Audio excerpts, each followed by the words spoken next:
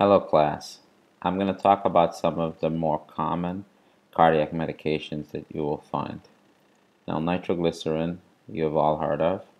Nitroglycerin you have demonstrated use in patients with angina, and you've used that nitroglycerin to dilate the coronary arteries to bring more blood flow to the myocardium. That's not the only use for nitroglycerin, because nitroglycerin can also be used for patients in heart failure. We use nitroglycerin to decrease preload, that is the pressure coming into the right side of the heart. Nitroglycerin opens and dilates up the venous system, decreasing pressure coming back into the heart. Nitroglycerin can be given sublingual, IV, transdermal, translingual spray. When you give nitroglycerin, you have to look for hypotension, rebound tachycardia, dizziness, and the most common side effect is headache. This next class of meds are your antihypertensive meds. ACE inhibitors are very important drugs, especially in heart failure.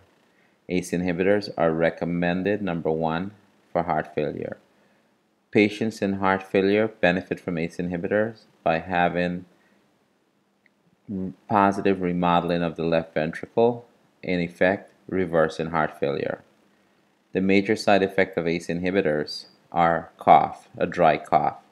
If you have a dry cough, then you'll have to change from an ACE inhibitor. Now, with ACE inhibitors, you have to watch for hyperkalemia, that's increased potassium, and you have to watch for worsening renal function or increased creatinine. Those would be some contraindications to the use of ACE inhibitors. The next class of drugs are beta blockers. Beta blockers are good because they're both an anti-anginal drug. They work by lowering blood pressure and heart rate. These drugs can cause things like headache, hypotension, bradycardia side effects. The major issue with beta blockers is you have to keep in mind patients who are smokers or COPD, because it's a beta 2 agonist. It can cause constriction of the bronchiole and worsen respiratory status. Calcium antagonists such as cardizem, nifedipine, and verapamil are good drugs for anti-anginal as well. They are not very popular in heart failure because they can actually worsen lower extremity edema. So these drugs would not be used in patients with heart failure. However, they're very good drugs for patients with atrial fibrillation with high heart rate where you need control of the heart rate. So they work by lowering the blood pressure and also by lowering heart rate. Amiodarone is an antiarrhythmic. It's become very popular. It's on ambulances, it's on crash carts. They work very well in treatment of ventricular fibrillation, ventricular tachycardia, and any kind of cardiac. Mostly they also are used in atrial fibrillation, although there are some newer therapies that are coming out for atrial fibrillation. You have to be very careful with this drug because it interacts with everything. It interacts with Coumadin, it interacts with the sunlight, it interacts with antibiotics. So any drug that there's a cross interaction, amiodarone will be one of them.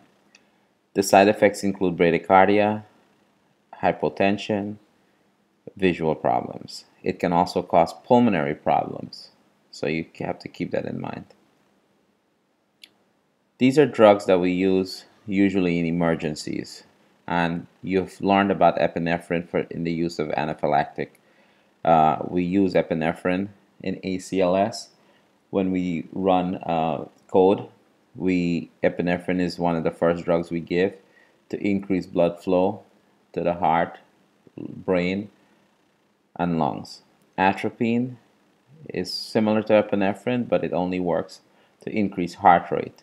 So if a patient have bradycardia, you would give them atropine. Dopamine works just on blood pressure. It's an IV infusion, and you will titrate dopamine up to get a desired blood pressure. Keep in mind, dopamine is not recommend it for patient in hypovolemic shock because you don't have any volume. So in hypovolemic shock, you would not give dopamine, but you would replace the fluids. Then isoproterenol is one of those drugs that are used in the ICU to treat hypotension. It's given as an intravenous infusion. These drugs, you have to keep in mind, pull blood away from the lower extremities. So ischemia, cyanosis, gangrene is one of those problems when you use these type of drugs.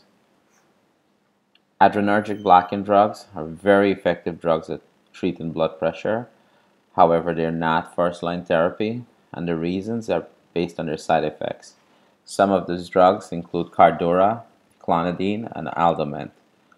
The major side effect is orthostatic hypotension, and orthostatic hypotension is a major problem in the elderly where they are prone to falls. You can also have sexual dysfunction, palpitations, etc. So keep in mind these drugs are very good for lowering blood pressure, but they are not first-line drugs, and they do have side effects that can be a problem. Aldactone has become very popular now because aldactone is an indication for heart failure. It's a diuretic. It's different from the other diuretics in that it holds on to potassium. So when you have a patient on aldactone, the major side effect will be hyperkalemia. You must monitor electrolytes for patients on aldactone. The other diuretics, hydrochlorothiazide and Lasix, they are given to treat blood pressure or to treat fluid overload. Lasix is a much more powerful diuretic than hydrochlorothiazide, and mannitol is one of those drugs that is much more powerful than Lasix. Mannitol can cause, it's used for increased intracranial pressure and increased intraocular pressure. You must watch for fluid electrolyte imbalance, and patients on this drug is usually in an ICU and monitored very closely. These are very powerful drugs, and patient needs to be in the ICU.